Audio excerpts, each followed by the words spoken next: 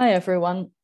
Let me introduce myself first. My name is Sarah de Jong. I'm the co-director of the IGDC, which is the Interdisciplinary Global Development Center.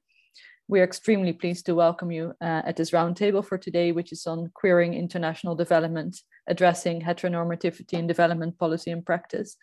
I will just briefly introduce the center which is hosting this event before I hand over to the chair of this event in a moment. So the IGDC is an interdisciplinary learning and research community for equitable global development based at the University of York. We undertake interdisciplinary research in collaboration with our partners on social justice, global health, and sustainable environments. And we also offer undergrad and postgrad academic programs in global development. The center brings together researchers from across the different disciplines, humanities, social science, and natural sciences within the University of York, but also globally. And we work together as researchers with one another, but also very importantly with policymakers, activists, and practitioners to address different global development challenges. So the last thing you will hear from me today is for me to introduce and welcome our chair for today, Dr. Saba Joshi, who is a lecturer in gender and development in the Department of Politics and a member of the IGDC at the University of York. Her current research focuses on gender and international relations, dispossession of land, and agrarian change with a specific geographical focus on South and Southeast Asia. Welcome, Saba. I pass the floor to you for the introduction of this event today. Thank you so much, Sarah. Welcome everyone to today's roundtable, which is being organized by the IGDC to mark LGBTQIA History Month this month, February. So we have a fantastic lineup of speakers that will be discussing our topic, which is queering international development, addressing heteronormativity in development policy and practice. And they will be drawing on their individual and collective experiences in activism, organizing, research, and art. Before I move on to introducing our panelists, I'd like to just mention a few housekeeping points, specifically for our audience members who are here today. So for your information, this session is being recorded, but only the video and audio of the panelists. So attendees' mics are muted and your videos are off, so you won't be recorded.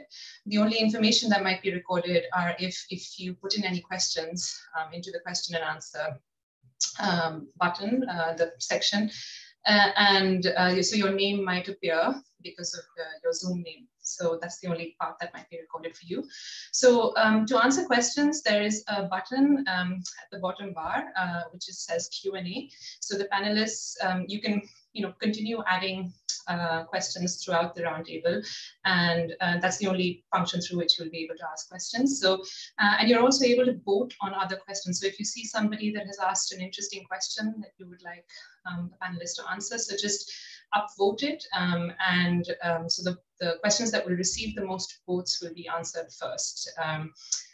And those of you that are on Twitter, you can find and follow us at IGDC, York_IGDC.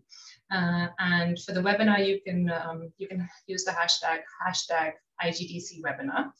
Now on to the webinar, and I'll start off by introducing all our speakers who are here with us today. So first and foremost, we have Tessa Lewin, who currently works as a research fellow in the Participation, Inclusion and Social Change Cluster at the Institute of Development Studies at the University of Sussex.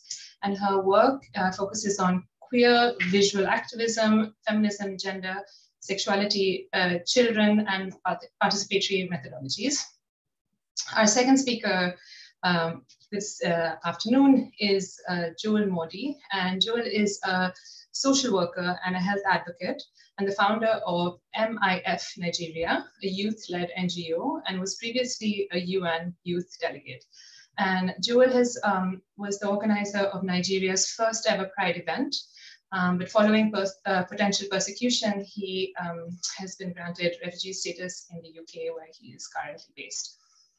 Our third speaker is Rajesh Srinivas, and Rajesh is the executive director of Sangama, an organization working for the rights of working class sexual minorities, sex workers, and people with living with HIV.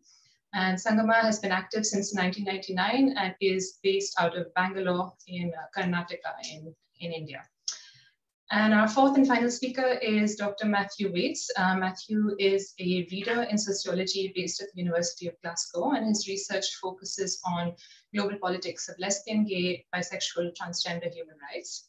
And Dr. Waits has also represented the University of Glasgow in the creation of a project to support LGBT inclusion in 5 African cities. So welcome to all our distinguished panelists today, and I will pass on the floor to Tessa, who will be our first speaker today. And the questions, like I said earlier, you can keep entering the questions in the question and answer box, and each of our speakers will speak, and then we will address your questions. So over to you, Tessa. Thanks very much. Hi, everyone. Nice to be here. Slightly intimidating going first. Anyway, could I have the next slide, please? So I'm based at the Institute of Development Studies. I convened the MA in Gender and Development there, and I run 2 projects, one called Rejuvenate, which is on children and young people, and another one, I convene the policy and practice strand of a countering backlash project with a bunch of colleagues that I've worked with for a very long time. I particularly like Correa, Pachetsky and Parker's work, and this is a quote that I use a lot in teaching, which is that a division between erotic justice and social justice, and consequently between movements for sexual rights and those that aim at economic development and ending poverty and wars, derives from an epistemological error that extracts intimate bodily experience from its social matrix. Such division makes no sense in the context of real people's lives. Next slide, please. And I was kind of thinking about what to say today and feeling slightly uncomfortable because I've had a very unconventional career, mostly in development, but in kind of odd pockets in a way. I was a communications and participatory facilitator for many years.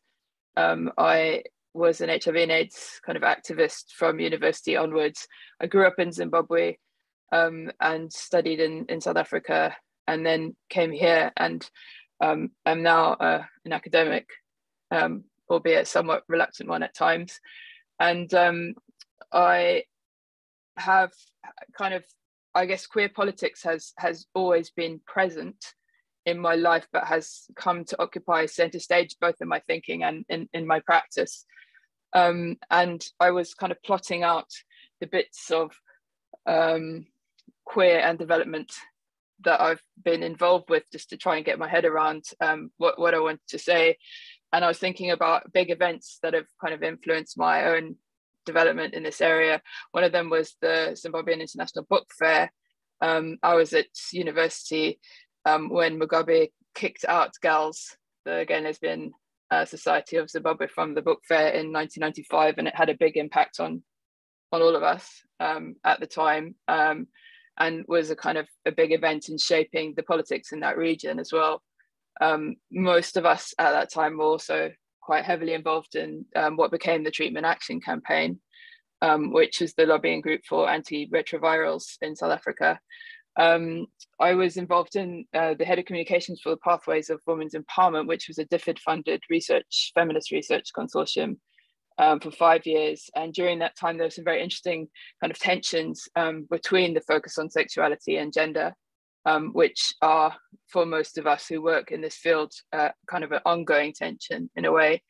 And during the kind of first decade of the 2000s as well, there was quite a lot of activity at IDS, starting with Susie Joly and Jill Clates' queering development seminars when they were doing their MA in 2000, and then Masculinities Conference and a kind of seminar on heteronormativity, etc., that many of us were involved in as well, that kind of shaped my thinking around it. But it was quite peripheral. And then I was involved in a DFID-funded sexuality and law research project, during which I wrote a paper with some university colleagues on hate crimes in South Africa. And in looking at that kind of area, and could I have the next slide, please? I kind of kept coming across Zanele Mokholi's work. For those of you who don't know their work already, Zanele is a very well-established queer photographer who set up a collective called Inkanyiso and has been really influential in the South African kind of queer space, and very active in development circles and academic circles and activist circles initially. And I was really fascinated by the way they kind of moved across through kind of activists and into art spaces. And at the time, the idea of queer visual activism was primarily associated with Mokholi, but in a kind of American and European context was being taken up in reference to protest movements, particularly Occupy and the protest movements of the squares, the Arab Spring, etc. And so I was very interested with this disjuncture between the way that South African queer visual activism was being kind of articulated within fine art space. And I felt that the way in which the images were being discussed rather than the politics around them was missing a whole lot of what was political about them. And next slide, please. And in fact, if you could skip to the next one after that. So I am back one. Thanks a lot. I started a PhD at the University of Brighton, looking at queer visual activism within the South African context, and came across a number of quite extraordinary artists and activists. This is Faka, and they are working in kind of clubbing spaces. They were curating an online platform, and they were really engaged in the kind of collective development of queer political subjectivities.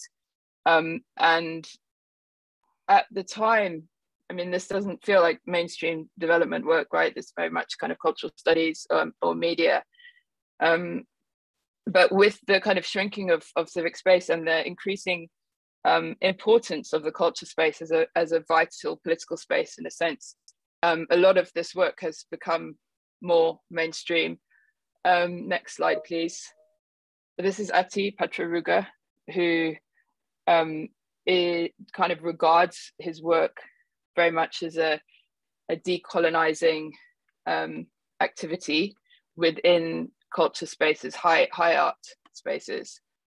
And this is part of his Queens in Exile video piece. And next slide, please. This is Robert Hamlin's work. And Robert was very involved with SWEAT, which is the Sex Works Education and Advocacy Task Force, and set up a kind of exploratory photography project with Sistershood, who are a group of female trans sex workers in Cape Town. And they, this is Lee Davids, who died in 2019, February 2019. But for 5 years or so, Robert and Lee were kind of collaborators on quite an extraordinary project that became Intersections, that was looking at their own kind of identity as trans folk and how that interpolated very differently in terms of race and in terms of class within the South African context. Next slide, please.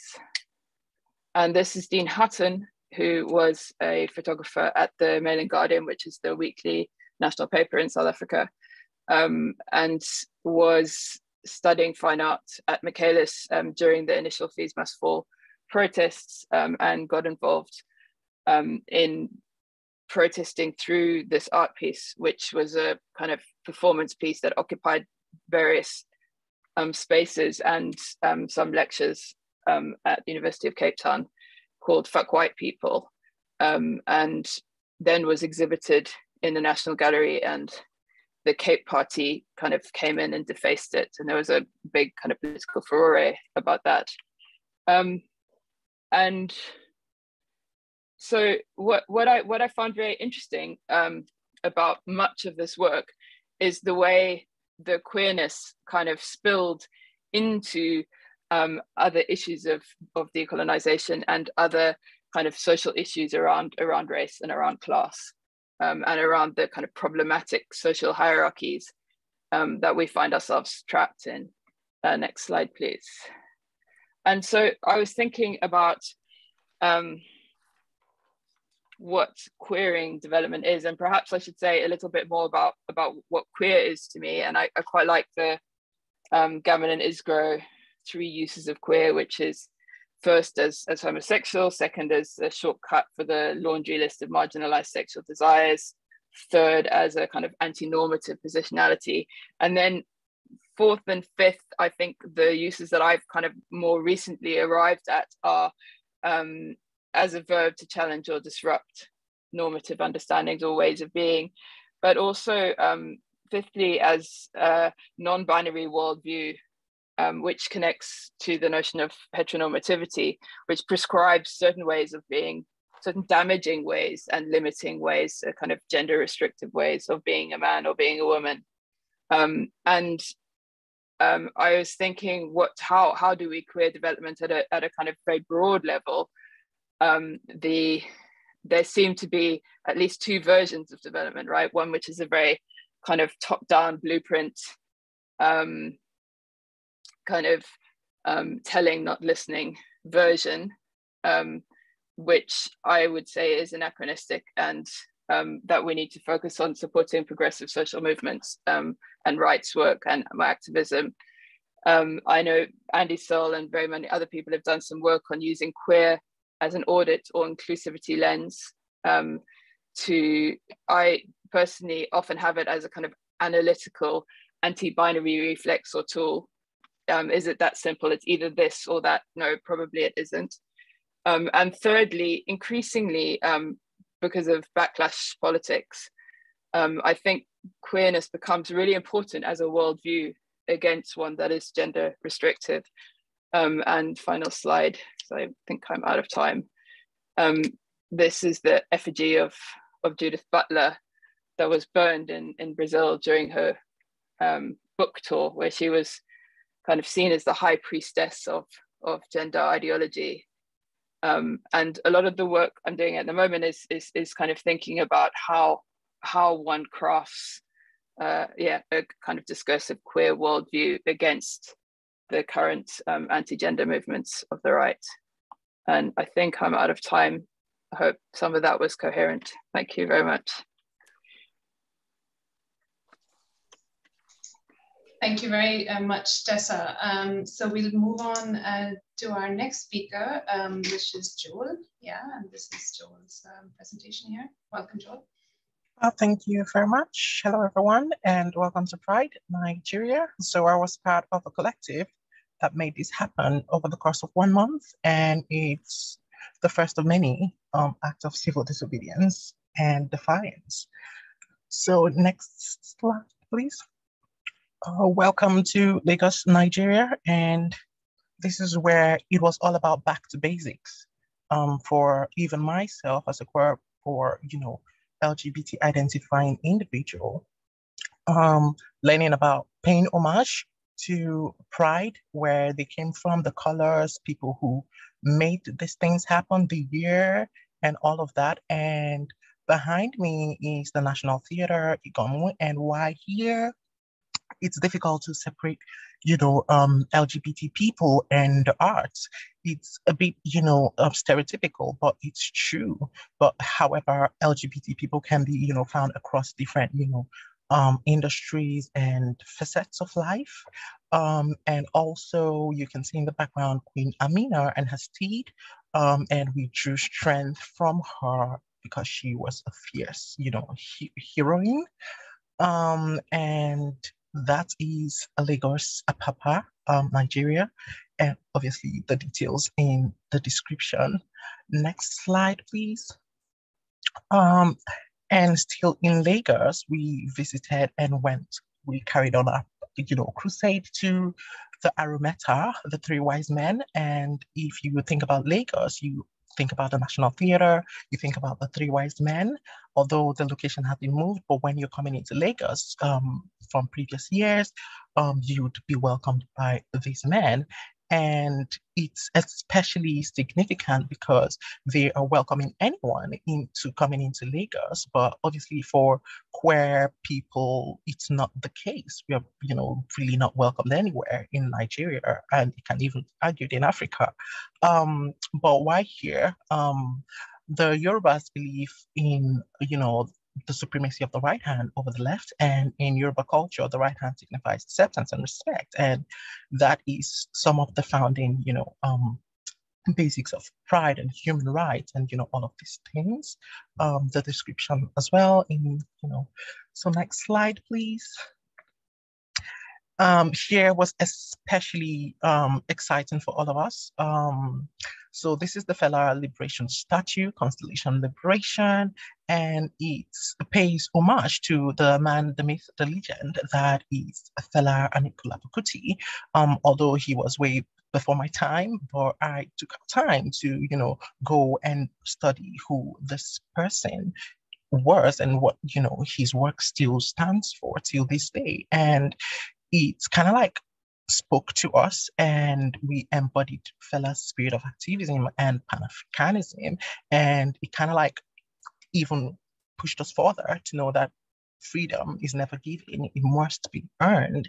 All of these have video footage of what we, did there, but we chose pictures. So next slide, please. From Ebute, welcome still, Lagos. These canoes, the standing canoes, they represent the lifestyle and waterways and coastline of Lagos. But when we talk about indigenous life and culture, the LGBT people are often sidelined. It's a culture of silence and invincibility, and we are taking up space and rewriting the narrative. So next slide.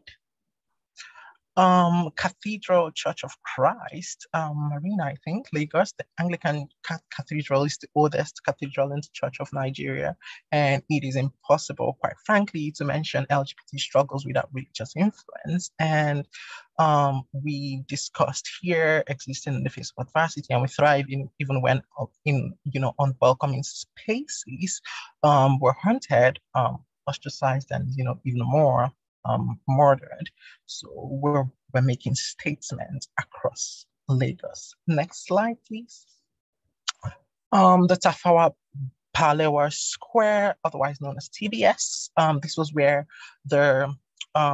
we got our independence, the celebration of Nigerians' independence, and obviously then the LGBT community was not even, in the mix, and even till this day, we're still not, considered citizens, unless we strive for second-class citizens.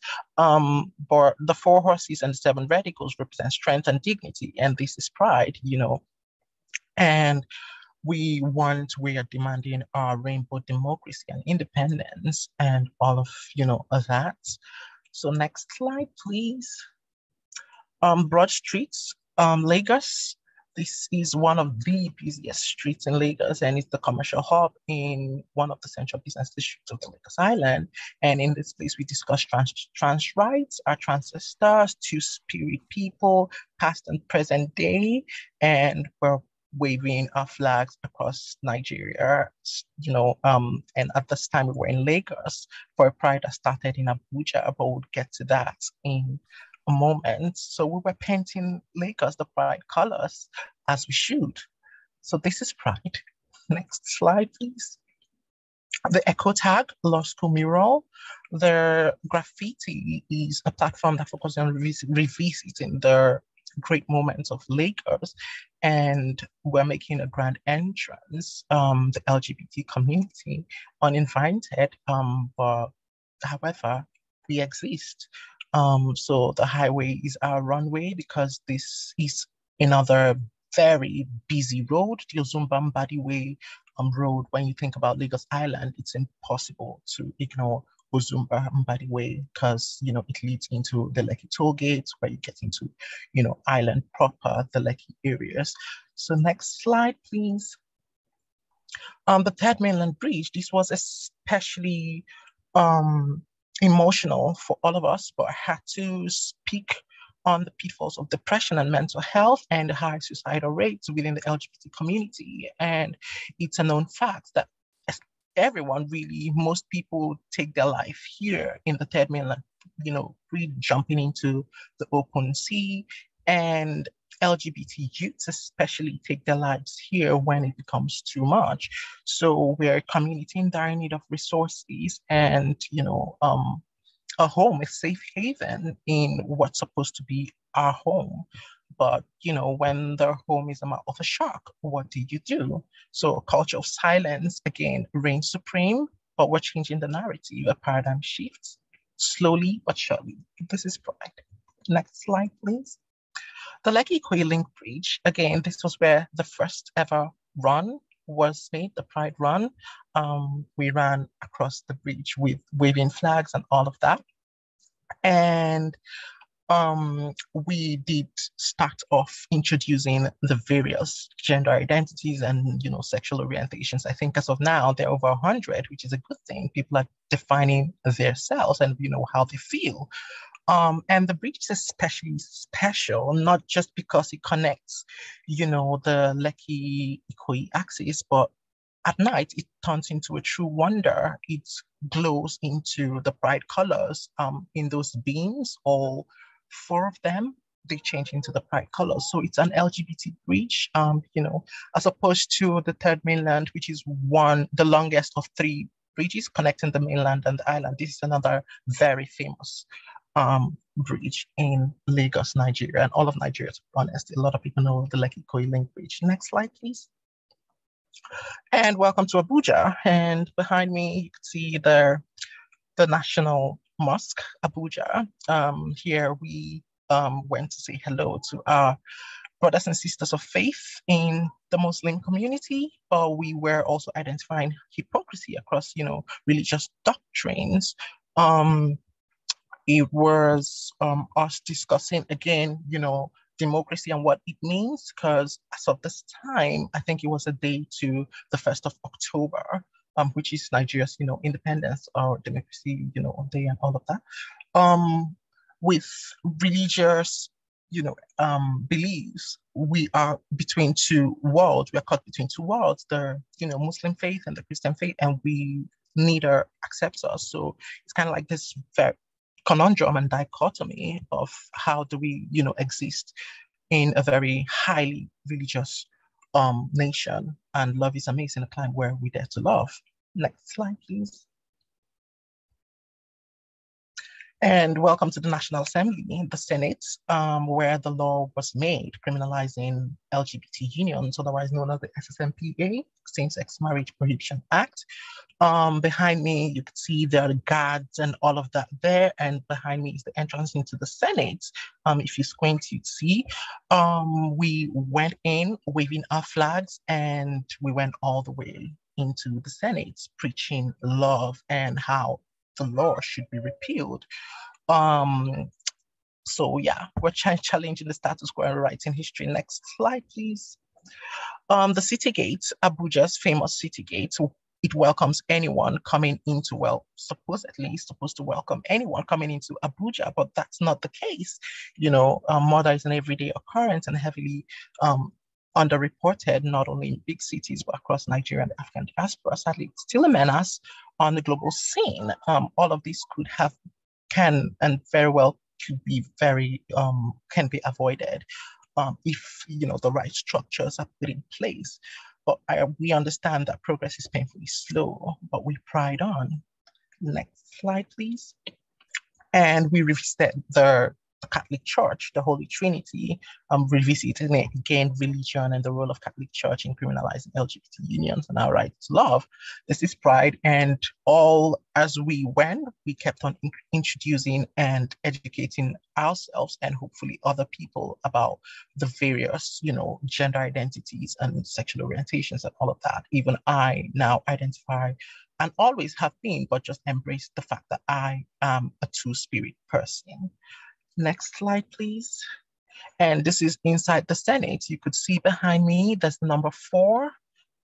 This was taken from the picture was taken from a video. That's why it looks blurred. And this is the National Assembly, a playground for a pride protest, as it should. This is where we ended the month-long pride protest on the 1st of October. And I gave a speech from my heart here. So in the spirit of all the brave LGBT heroes and heroines, we took on the most feared location and we won. Granted, we became, targets, people of interest, but it was also Black History Month, and we also talked about that and LGBT movement, as well as discussing the repeal of the SSMPA. Next slide, please. And again, the timeline, that's the third mainland bridge behind me. It's the longest of three, bridges connecting the mainland into the island of Lagos. So 1st of September 2019, Pride kicks off in Abuja, and obviously there were interstate travels, traveling with allies between both cities. And on the 1st of October 2019, Pride ends at the National Assembly, Abuja. Next slide, please. Thank you. We are one family. Thank you for listening.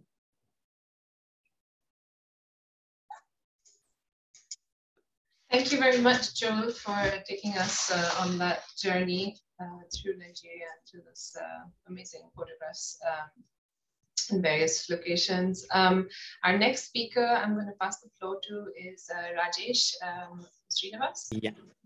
So again, good evening from India. So my name is Rajesh Umadevi Srinivas. I identify myself as a bisexual queer man. So I represent Sangama, which is a working class organization which has been working for the rights of working class sexual and gender minorities, sex workers, and people living with HIV since 1999. I think when we think of sexuality or when we think of queer rights, we really need to focus on broader framework of human rights and social justice.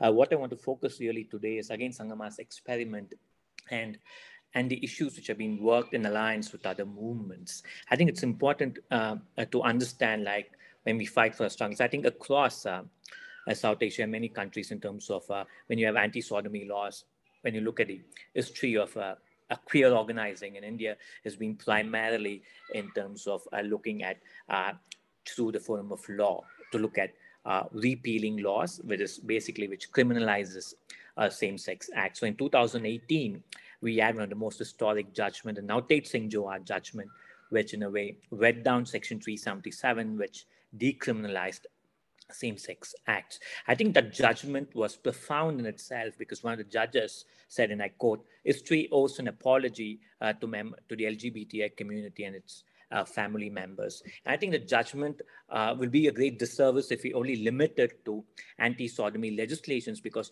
what it had at its core is looking at a new imagination of transformative constitutionalism, to look at constitutional morality and just not look at laws, legislations from the sphere of majoritarian view, and also taken to all communities into that. So that was the biggest kind of a struggle. And today we are in post Navtej Singh Johar judgment days, friends. But the issue really is just not about criminalizing same-sex acts. The issue for working class sexual and gender minorities have always been about shelter.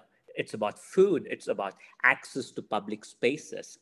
It's about looking at fighting in terms of torture, looking at in terms of fake cases, and one of the things. So in terms of the organizing, I can talk in terms of my own experience, and also the experience of Sangama and many other groups in India is to work in alliance with other movements, other broad-based social justice movements. To give you an example, when there's a huge kind of movement which kind of came on against anti-dams, where the Narmada Bachao Andolan was there. So we were there in solidarity with that movement. And just a couple of years ago, just before COVID-19 pandemic, we saw discriminatory kind of citizenship laws, because there was, I think the state wanted to amend the citizenship rights. So to put it in simplistic kind of explanation, we need to prove our citizenship. So against that and against the National Registrar of Citizenship, there was a huge movement which kind of came out, and queer people were in solidarity with that. And just to give you an example, in Assam in the year 2019, when the National Registrar of Citizenship, 2,000 transgender people were left out at it, because you had to prove your documents to say that, look, we are citizens of this country. Imagine in terms of the fascist tendencies of the state, in terms of where we are kind of going towards. Then in terms of our alliances, in terms of working very closely with trade unions, with workers' struggles, because we also need to see ourselves as citizens in terms of workers' struggles, in terms of today we are at a time where many labor laws in this country have been kind of in terms of merged for the so-called ease of businesses. So we have kind of relook at many labor laws and what is that going to really do with that. Then in terms of our intersection with working with sex workers, because Sangama works very closely with sex workers, and we look at sex work to the construct of work, to the concept of labor, thereby saying that sex workers kind of provide sexual services in exchange of money. So in India, the queer community and the sex worker rights have kind of gone hand in hand, and so has the feminist movement. I think it's important to kind of acknowledge the tremendous contribution of the feminist movement in India towards the issue of queer struggles. So at the intersection of our work has always been at the intersection of class, caste in India, looking at gender and ability. It reminds me of the quote of Audre Lorde, who said there's nothing called as a single issue struggle because we do not lead single issue lives. So our work has always been at the intersection of multiple identities, and at the same time parallelly working with other movements, and being in solidarity with other causes to look at the broader kind of social justice. Even as I speak, at least in India and Karnataka, since the BJP government, which is again a government which is right-wing, fundamentalist, kind of the whole issue of hijab is come into the forefront. And from the city I speak, so we were in solidarity, because hijab is also an issue about choice. Then how do you look at really about choice in terms of these tendencies of Islamophobia? We've also been part in India where there's also backlash for the constitution of this country. So there's been a movement of save the constitution, because that also becomes an important thing, because most of the marginalized communities, I think we should thank the constitution of India, because it is because of our constitution which we have kind of traveled so far, because that document kind of gives us issues on justice, equality, dignity, in terms of how do we kind of see. So that is where it's been in terms of our queer organizing. So I think the other important thing, what we really need to reflect upon is in terms of the challenges of what we see. It's just not outside, but within queer organizing, within LGBTI organizing. You also see now an increase in terms of right-wing Hindu majoritarianism, which has been coming in. You see homo nationalism. Again, I'm borrowing this term by the South African academician, because in terms of, so the question really is, does Kashmiri queer lives, people living in Kashmir, queer people living in Kashmir really matter? Or the same as in terms of northeastern parts of India, where they have legislations like the Armed Forces Special Powers Act, which gives arbitrary powers to the military, for example, and there's been a huge campaign for the last couple of decades to repeal the Armed Forces Special Powers Act. So what are the issues about that? Or, for example, the issues about Palestinian queer people, and how do we kind of look at when you have states kind of furthering the LGBTI issue to further the nationalistic cause and a nationalistic agenda? What about self-determination struggles across? Because I believe at the core of queer politics, is also about to stand in solidarity and also to fight for all kinds of struggles, to all kinds of oppressive struggles. So self-determination, just not for identity, for example, but self-determination for homeland. You know, many parts in the globe, many people are kind of fighting for the self-determination struggles. So against occupation, for example, against anti-war, for example. Today, as we speak, in the kind of what's happening between Russia and Ukraine, for example, in terms of things. So I think it's important to because I think we need to have a newer imagination. I think we need to look at a newer imagination in the form of politics, which we really look at it. And for me, at the core of any politics, we need to have a politics of love, politics of care, and politics of compassion, which is also being driven by our by the experiences, by our lived experience. And how do we look at that to kind of bring in a larger kind of rainbow alliances where we work with everyone to further the cause of LGBTI people, at the same time to really look at broader social justice, to look at issues on dignity, and to look at issues around freedom. And I think my 10 minutes is done here. So thank you so much for this opportunity. Thank you very much, Rajesh, for speaking. Lots of really interesting points, and also many synergies with what our speakers speakers prior to you spoke about.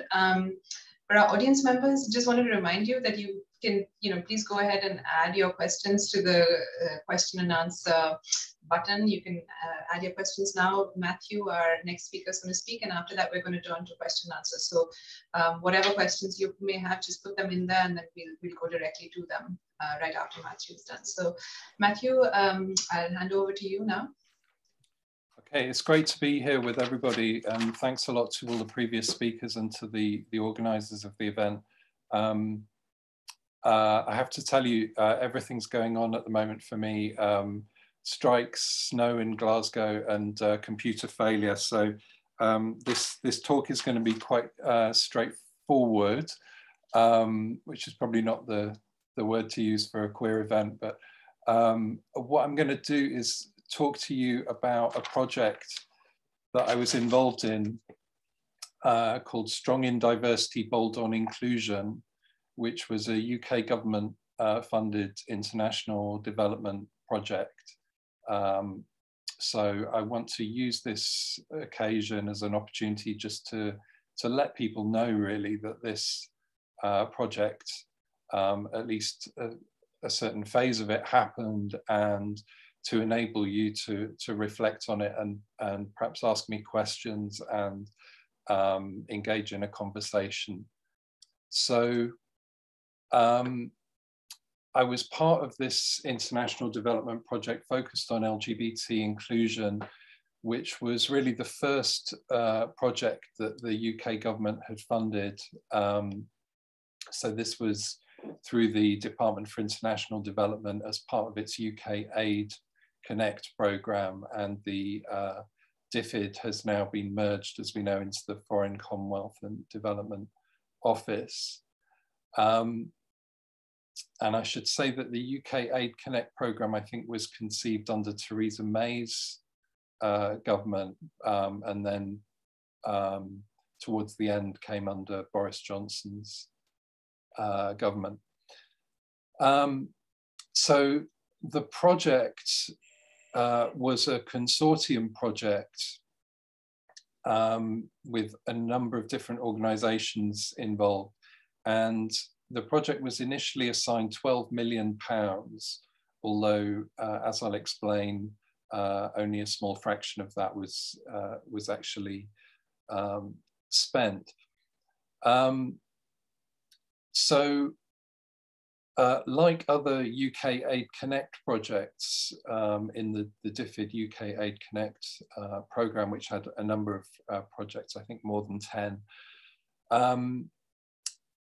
our project had two phases. One was a co-creation phase, which was initially planned to be 9 months, which would have been followed by the main phase to actually deliver the project. So the first phase is to design the project, and then the second phase to deliver it. And the second phase would have been 3 years and 3 months to make 4 years in total. Now, what happened in practice was that as the co-creation phase proceeded, various events, including Brexit, COVID-19, and also UK government cuts to international aid funding took place. And so in that context, after phase 1, phase 2 was not funded. So there were several extensions of the project, which eventually meant the co-creation phase went on for 16 months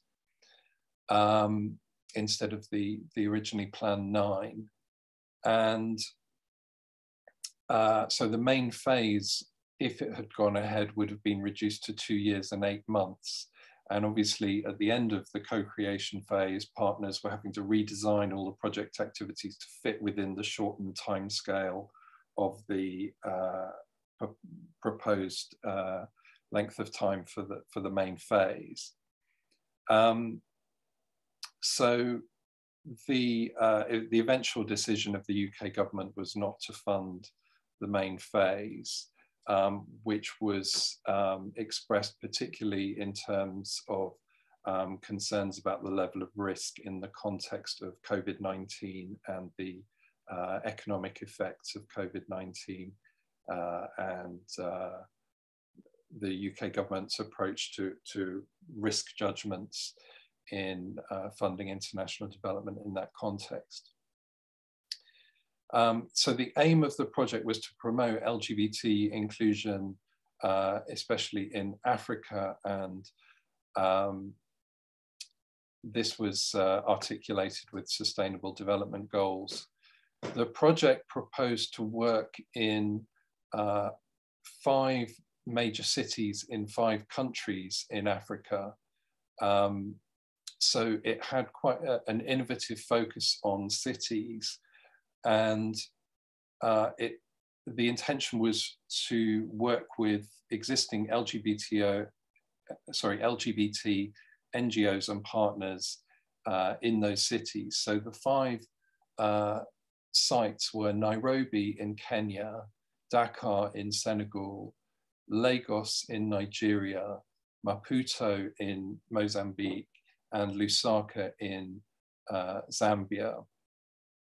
And I just wanted to mention in relation to my own positioning, I would describe myself as an international political sociologist based in sociology at University of Glasgow.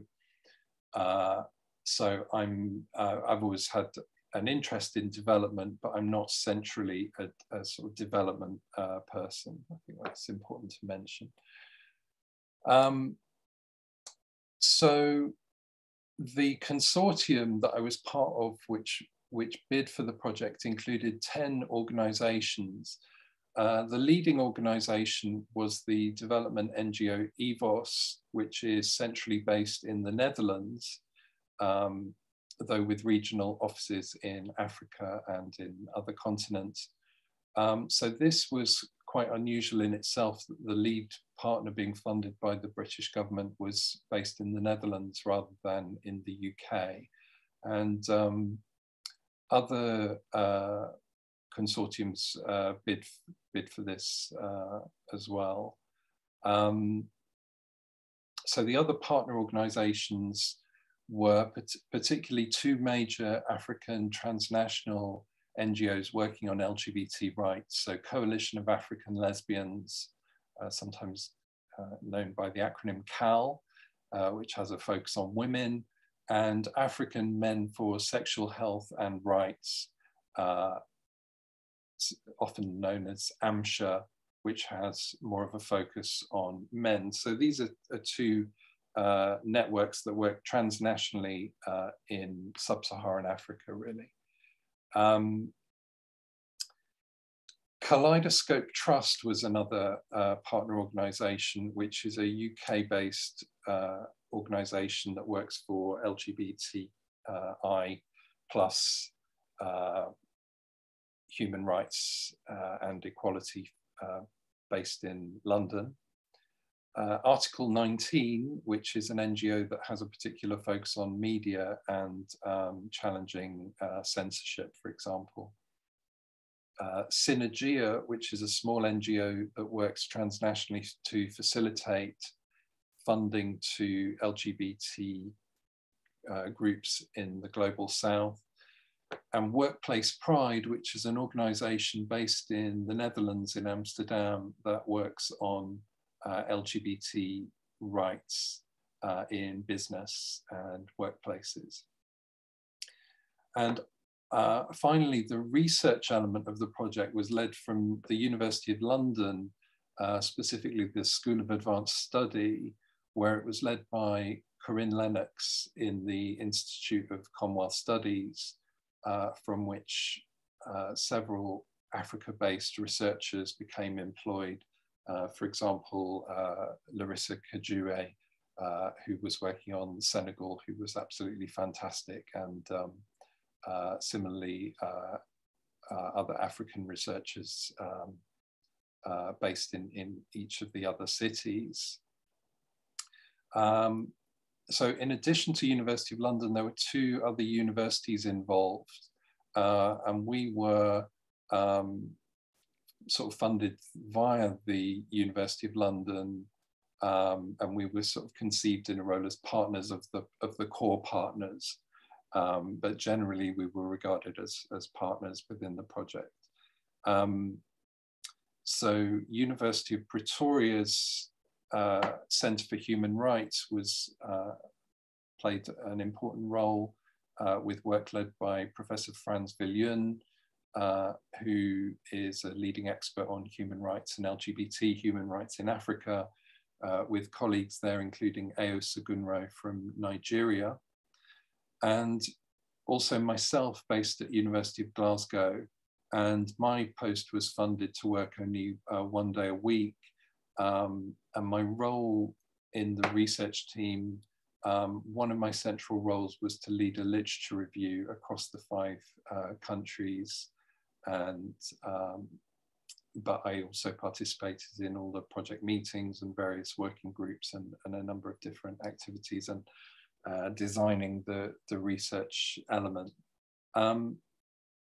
So I'm very limited in what I can say about what happened within the project because of the contract signed and the communication policy agreed among all the partners.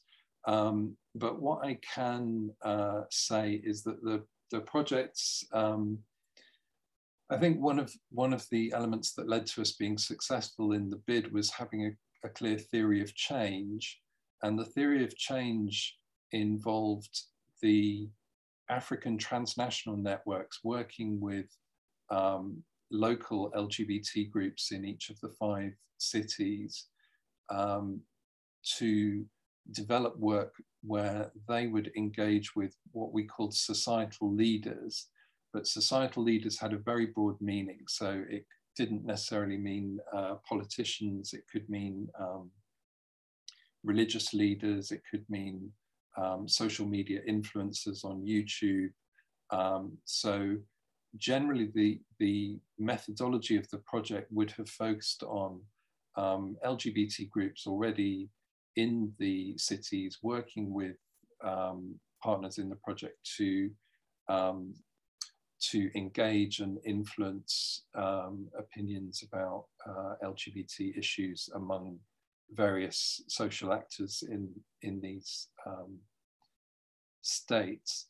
So I'm conscious of time, and it's difficult to draw my thoughts together, so I have to draw to a close. My comment would be that I think the co-creation phase of the project shows the sort of distinctive scope for partners to work together, and I do think that seemed a very creative process. So I would sort of draw attention to that as very important in thinking about how groups work together. I would also say I generally had a very good impression of the civil servant contact for the project at DFID, Mike Batcock, who was generally very supportive and very hands-off. And so I think when we think about the state's role in international development, we need to distinguish between what the civil servants are thinking and doing and what the politicians are doing, and the role of the UK government. And finally, I'll just say clearly that the withdrawal of funding is extremely problematic for thinking about international aid. But I don't think we should assume that there wouldn't be further even conservative government moves to fund international aid in the future. I think we should, that sort of remains an open question. Thank you. Thank you very much, Matthew, for that. We have a couple of questions here, and I also have some questions. So these are quite broad questions that I guess any panelist can address this. So so I'll ask the first question that was asked here. It is, how can we overcome the powerful challenges to queer international development by global conservative, fundamentalist religious institution and cultural influences? And actually, I'll piggyback that, and I'll add my question to this because it's related because I think it was Rajesh and Tessa who spoke who at least mentioned sort of the right-wing political movements, right-wing governments, and the backlash to sort of the anti-gender movement. So so the question here is directed to any speaker. So how can queer activism or queer international development push back against the challenges posed by both right-wing political movements and also conservative religious institutions and cultural influences? Yeah, go ahead, Tessa. I have some ideas, partly from asking a lot of fellow activists this question, and partly by thinking about it a lot. I think there is something really important about broadening this beyond sexual minorities, and because the harm that is done by heteronormativity is kind of global, and to my mind is kind of a driver of gender-based violence more broadly. So as a feminist, I think it's the kind of engaging with the heteronormative kind of analysis is very important. In terms of kind of countering the right, in a sense, I mean, that's $1 million question, obviously, but I know that there's some very interesting work going on with the other foundation in South Africa, for example, who are working with progressive, non-homophobic religious leaders at a community level. I know from Pumi Mtetwa, who is with Just Associates in Johannesburg. Her view is that we have to knock on the doors of, go door to door basically, and work at a very local level and talk to people. And many of the artists I work with feel similarly that when people know you and you're part of those communities, then you are changing those hearts and minds. I mean, obviously that's I think there have to be multiple kind of multi-pronged, multi-level strategies. Yeah, exactly. So yeah, sure. I know that Matthew kind of has to leave a little bit early, and I'll ask him whether he had any reactions to that question concerning overcoming the challenges from global conservative forces, but also, like you mentioned at the end of your talk, I mean, sort of the withdrawal of funding, for instance, in international aid, and the conservative government in the UK. How do we overcome these challenges? What could be some strategies? It's a huge question, and honestly, at this moment, I don't feel I have a brilliant kind of insightful response to that. And maybe we'd have something to say about the next question that I think the same attendee has asked, if we move on to that. Sure, yeah. The question concerning the generational struggles. Yeah, so there's a question about does opposition come from older generations around the world who've been inculcated with different values from younger generations? How feasible is it for this disparity to be chiefly addressed by including queer studies in schools and universities? So what I would want to say is I think queer studies is all good, right? I mean, I teach queer studies and as part of the mix of gender and sexuality and decolonizing as well. I'm very trying to engage with decolonizing agendas. But I think what I feel is that there is a specific lack of capacity in the academic world around international development and queer development. And Tessa's comments about the great work that happened at IDS with Susie Jolly and others there, I really agree that that was a very much a sort of flowering of great work, but there hasn't been enough of people following it through. And in a way, the way that Corinne Lennox and I were approached to be involved, I mean, with the other consortiums that bid for the funding that we got, I don't think they were involving, or certainly one of them, I don't think was involving people from universities.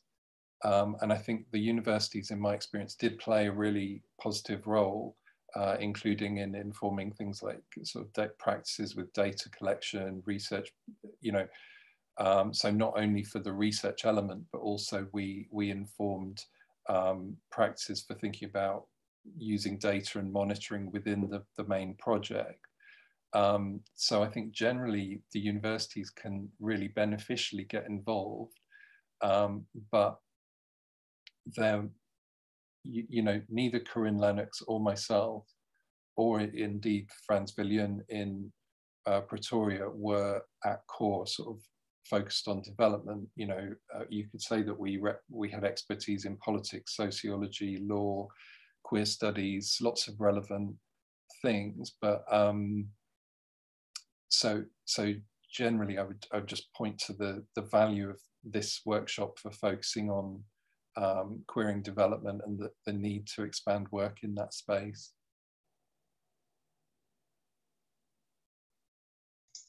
Point taken. Okay, so yeah, I understand that the kind of continuing to have these kinds of discussions and bringing together people from different sectors and their involvements, and also continuing to talk about this. And yeah, I understand Matthew might have to leave us early, but thank you, Matthew. And I will just ask, you know, regarding both these questions, because both of them are quite broad, but Joel and Rajesh, you also spoke. I mean, I think Joel, your presentation, you talked a little bit about sort of religious institutions and kind of your photographs in front of the churches and the mosques. Do you have any sort of comments on sort of what could be ways to build solidarities or to overcome challenges that is posed by sort of conservative fundamentalist religious institutions in your experience? Yeah, I think it's a conundrum. It's quite, you know, it's quite dichotomy and trichotomy of different, you know, but I'd say from my perspective, queer development or international development, it's been mostly grassroots, bottom to top. I know in the media and, you know, the news, I mean, I've been to the UN a number of times. It's all good and all well, but when it comes to implementation and actually doing the work, it's missing, you know, it's more talk, less action. But if world leaders can, you know, really come together and put their foot down and say, you know what, in this region, we focus on this, you know, development in queer culture or, you know, human rights, and pay visits to those countries and have these long discussions and all of that. I think that would go, you know, a long way, and also involve obviously the grassroots, you know, organizations doing the work, and, you know, we can come to a conclusion or meet in the middle halfway into, because obviously progress and development, it really does take, you know, it's slow. Otherwise, I would say bank on time. You know, it's supposed to get better with time, but even that statement is quite, you know, dangerous, because Nigeria, for instance, I've been, you know, born and raised there. Religion and all of that, it's not going anywhere anytime soon. You know, it's been passed down. So I think we just have to look for a strategy that, you know, will work. We try, fail, and fail forward. But it's really quite, you know, it's a difficult thing. You know, I did by the virtue of my nonprofit, taught schools in Nigeria, and there's nothing, there's no mention of, human rights, talk more of, LGBT rights and, all that. And I do see students who are perceived to be, queer, and, the bullying that they face, kind of like it's a cycle. So I'm like, how do we, do these? Hence, the force behind, you know what, I'm coming out, my friends, my allies, this is what, we have to do. It's intentional. So I added my voice, and, with my allies, we did what we could and still doing. So from an individual perspective, I'll say, yeah, it's still effective to advocate and do all of that, but it's slow. So if we can partner, with bodies that are strong, and world leaders that have power, nations, and all of that, to do this, I think it's just a surefire way, because the religious bodies, especially again in Africa, they're quite strong and quite adamant and ruthless, to be honest. So yeah, I'm not sure if that was, the answer for this, but yeah, definitely. Yes, Matthew, you wanted to say something? Yeah. Yeah, just very briefly, I'm going to have to go after this, unfortunately, because I have to go and teach. But I mean, I completely agree with what was just said about the most valuable work is already happening at grassroots, right? So the question of how international aid funding is a kind of another question, and but on that question, I mean, a key issue would be how to get money to grassroots, right? How to get money from the British government if they are willing to fund, and if people want that money to grassroots. Now, I think a key issue that people working on queer international development, especially in the UK, could focus on would be the kind of financial governmentality of that is used by FCDO, because basically a key issue is what they're looking for is various accounting practices in NGO partners, and a kind of monitoring of what happens to the money. And particularly in our kind of project, I think the idea was that money would perhaps go to the African partners, but then perhaps be subdivided to other national or subnational organizations. And I think this was, you'll not be surprised, a sort of a point of contention sometimes within the project in terms of how this would work. And I think some of the African partner organizations were perhaps not expecting the forms of financial governmentality that DFID was trying to impose, and perhaps might have regarded some of that as coming from the lead partner, EVOS, when perhaps EVOS was just telling them what DFID was requiring. So this creates all kinds of tensions. So, I mean, a key kind of, I think that this is a key site for engagement, but basically is all I can say. And I'm really, really sorry, but I have to leave to be able to go and teach. All my students will not be happy. So I'll leave you with that thought. And I hope people feel welcome to be in touch by email. And also you might wish to contact Corinne Lennox at School of Advanced Study, who led the research element of the project. Thank you. Thank you. Thank you very much, Matthew. Thanks for that. I think actually Matthew left us with like quite an interesting sort of point of discussion, which maybe came up a bit in what the speaker said, but sort of this relationship between the global north, sort of the aid industry and this financial governmentality, as he mentioned, and the kinds of tensions and pressures that can put on organizations working at the grassroots or working in the global south. And yeah, I was actually wondering if maybe Rajesh can talk a little bit about that, because I know that your Sangama has partnered with organizations in the global north, and sort of what kinds of tensions does that bring up?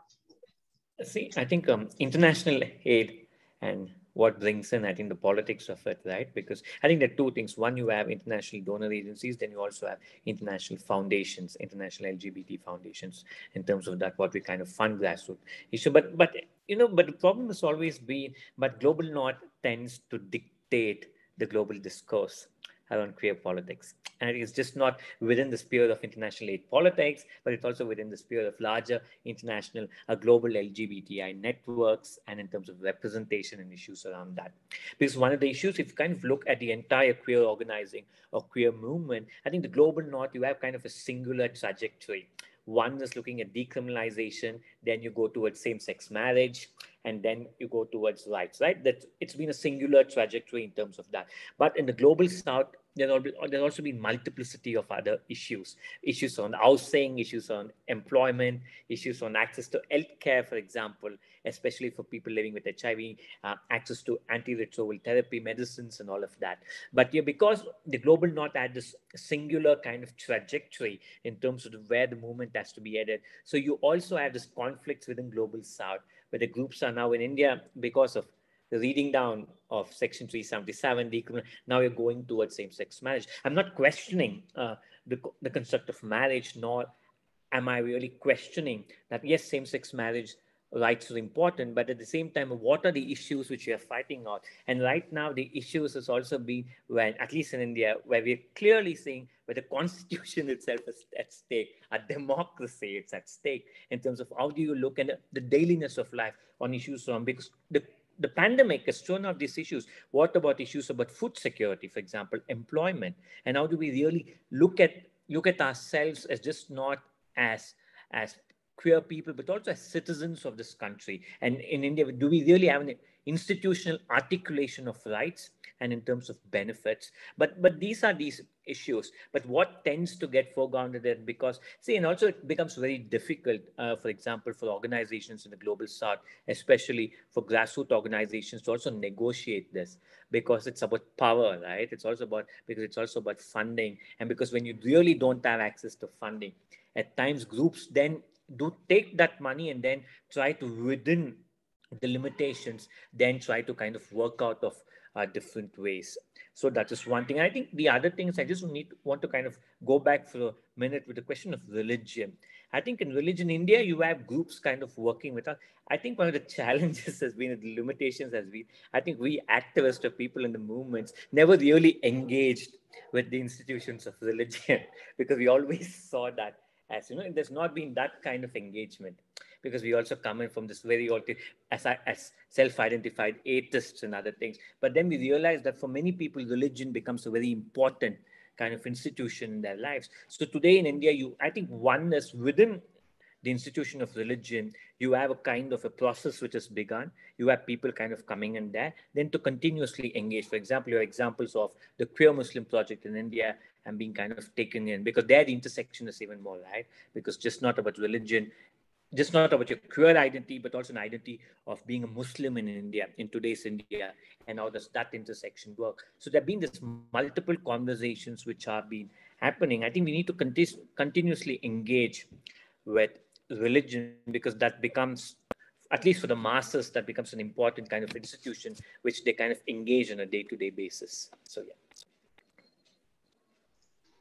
Thank you, Rajesh. That's really interesting. I mean, sort of the point of, so on one hand, so religious fundamentalism and conservative forces are pushing back against queer agendas, but on the other hand, I mean, as you mentioned, sort of your activism or queer activism wants to engage with religion or needs to some extent in order to remain relevant and also to subvert also what Tessa was mentioning in her sort of definition of what is queer, so taking a broad definition and trying to subvert through that. And I actually, yeah, if there were any further comments, Tessa, maybe you, about the sort of the generational struggle that was the kind of another, is this opposition in your some of the artists that you discussed, they seem to be, many of them seem to be belonging to a younger generation. Is this a sort of generational struggle, or is this something that, just to address the last question that was asked? Yeah, I mean, firstly, just in response to Rajesh's talk, there's something I think really important about this no single issue struggle and the work of movement building that needs to be done, against this kind of rising tide from the right. And I think that is that very difficult kind of grassroots work of building coalitions across different interest groups is vital at the moment. In terms of it being generational, I mean, my instant response to thinking about that is yes, absolutely. And if I think of my students' body and the way that the kind of the demographics have changed and the openness to queer issues in a way, but actually, if I think about it more, I think it isn't. Like if I think about the feminist activists that I work with, for example, and Sonia Correa would be one of them, and she is, I think, in her 60s possibly. I think it's not that binary. It's not about, I think it's much more complicated than that. And I think that's connected to the idea that, we know that social change and progress around these issues is not linear, and so, and the fight is an everyday one and will continue to be. And I think that has become painfully clear in the last decade. The human rights, I mean, even the value of human rights as a thing is contested at the moment, right? And so we have to do this very delicate balancing act of kind of critiquing to strengthen the rights framework, which people like Ratna Kapoor do really well, while at the same time not wanting to destroy it, because as someone like Samuel Moyn would argue, it's all we have, right? And so I think we're in a very difficult position at the moment where there is an understanding that no, I don't think it's about generational stuff. I don't think we've arrived, and I don't think we will arrive. I think that unfortunately, as exhausting as it is, and particularly in a post-pandemic or not post-pandemic actually world, I think that struggle is one that will continue. So yeah, and I guess that ties to what Joel was saying earlier, that this takes time, and that the sort of the non-linear aspects of it, and we're seeing that sort of, so what becomes progress, and it can change quite soon. Yeah, and maybe also there's some very interesting work being done around, firstly, in philanthropic, to talk about the funding stuff. There's some amazing work being done by philanthropists. So GPP, for example, I know the Elevate Children Funders Group, and they're thinking really hard about how to be more agile, how to fund without kind of heavy bureaucracies, how to fund children, all these kinds of things. And I think there's some interesting work being done in that space. There's a lot more to do, obviously. And I was going to say something else, but it's disappeared, sorry. And to add to what Rajesh said, and also not just to fund agendas that come from the north or sort of northern perspectives, but rather fund agendas that are, drawn from the everyday struggles or the everyday experiences of those who are actually working in those areas. And also maybe to break the north-south binary, I do think, and I know it's a queer reflex to do that, to not think in binaries, but I do think that decolonization needs to also grapple with a kind of a new vision of what development means, in a way that includes kind of actors that, not that those power dynamics are not real, but that are, building a kind of, there's a lot of work being done on new forms of activism, which I think is quite interesting, regenerative activism, etc. But yeah, not thinking of North and South as kind of oppositional binaries either, I think. Yeah, Rajesh, I don't know if you wanted to react to that, but clearly your work is very much focused on working class, the working class LGBTQI community. So it's not in that necessarily just the global South, but you're looking at various intersections of class, caste, and sexuality. Yeah. I think it's difficult, and I think to go back to the question of intergenerational, for example, right? I think, as the other speaker rightly pointed out, it's the dailiness of struggle. For example, it's not necessarily that when you have young people who kind of be more open to kind of engage with the issue. For example, if you see at the mobilization of right-wing groups, and you see that, because in terms of whether it's loud jihad or groups against Valentine's Day and going out kind of beating out couples, it's always been young people in terms of the mobilizing. So, this whole thing of they've been indoctrinated in terms of these views. So you also see that kind of mobilization which has been happening, because it could be issues about employment, it could be issues about that. Then this whole thing of hatred, because we have never at least seen at least the kind of hatred, the kind of venom which has been spoken of. And I think thanks to social media, because the fake news industry is being leveraged in terms of that. So it's, I think we also need to look at these nuances in terms of our analysis. Now, how do we really work with young people in terms of what we need to do? But I think Sangama's work is primarily not being only between the divide of global north and global south.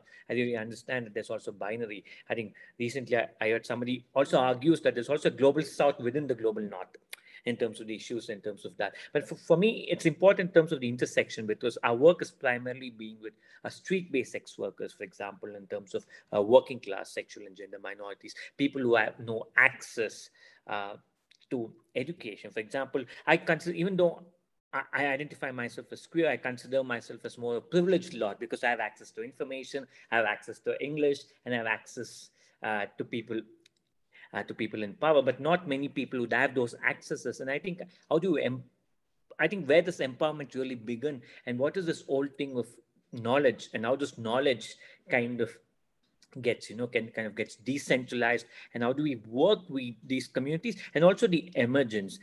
I think one thing which I could say, not necessarily kind of bragging about Sangama, is also the emergence of working class leadership in terms of, I think, to be able to make, I think the contribution has really been in terms of in terms of working class sexual and gender minorities and sex workers leadership, where people can really voice their opinion and then kind of fight the struggle, also becomes very important, I feel, in terms of kind of representing our own views. So yeah. Thank you, Rajesh, for that. So we just have a few minutes left, and just to wrap up, I would just wanted to ask the speakers if they have anything that they would like to plug or promote, or any kind of work, a link that you might want, anything that you would like us to post as a part of our social media network in relation to this event. If not, that's totally fine as well. I had a last question, sort of, anyone can answer this, or in just short sentence is, so what is your wish for the future in development for queer people? Joel, if you have something to say. I think for especially the younger generation, because I think those are, the people I can bank on to be more action oriented. We have the gift of social media and new media, podcasting and all those great things, but it can be a double-edged sword. You can get so comfortable, just talking, which is in itself a great deal of awareness. But if we can marry that with concrete action, going out there, to still do the work, no matter what, I think that is, magic that can make a lot happen. We must not forget the traditional way by which, we have come this far. We're talking about the suffragettes, civil rights movement and all these things, they really went out there to do the work, so if we can find a balance between the online world and, also the real life situation, then marry the two, I think that's, the best way to, I think that's a good, thing. Yeah. Okay, thank you. Yeah, so basically joining together sort of the new technologies and the digital aspect of queer activism with the kind of, on the ground organizing and protests and other activities. Most of the decision makers, especially in certain geographies like Africa and Nigeria, they're gatekeepers. They are not, they have social media and all of that, but it's not them, doing all of that for the most part. they have people who aid to do all of that. So if you really want to meet with them and have this heart-to-heart and round table, you must, either forcefully do that, or, within respect of their office, still find a way to pass the message across the traditional way. And we're talking about maybe non-violent protest, and all of that, and galvanizing really, and going out there to make, your worries or your stance known to these people. So that's that. Yeah. Okay. Thank you. Thank you for that. Tessa, do you have? I saw that you have some really interesting projects in your paper that you put here. Do you have any final words on what would your wish be?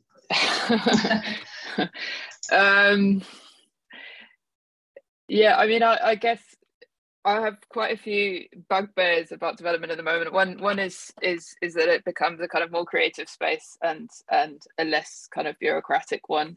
And also and this is going to sound kind of hippie-ish, but I do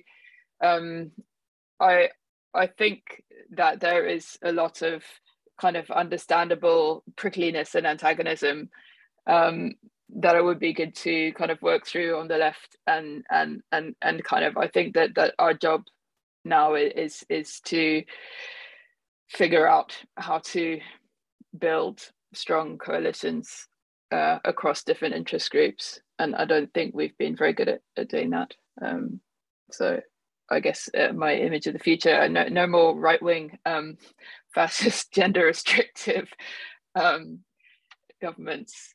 Yeah, I mean, I feel like the political landscape looks quite bleak at the moment, and that's, yeah, I'd like a more hopeful one. Right, and finally, Rajesh, do you have any sort of final words on sort of what would your wish be for the future? You also spoke about the grim political landscape in India at the moment, and also in Karnataka, where you're based.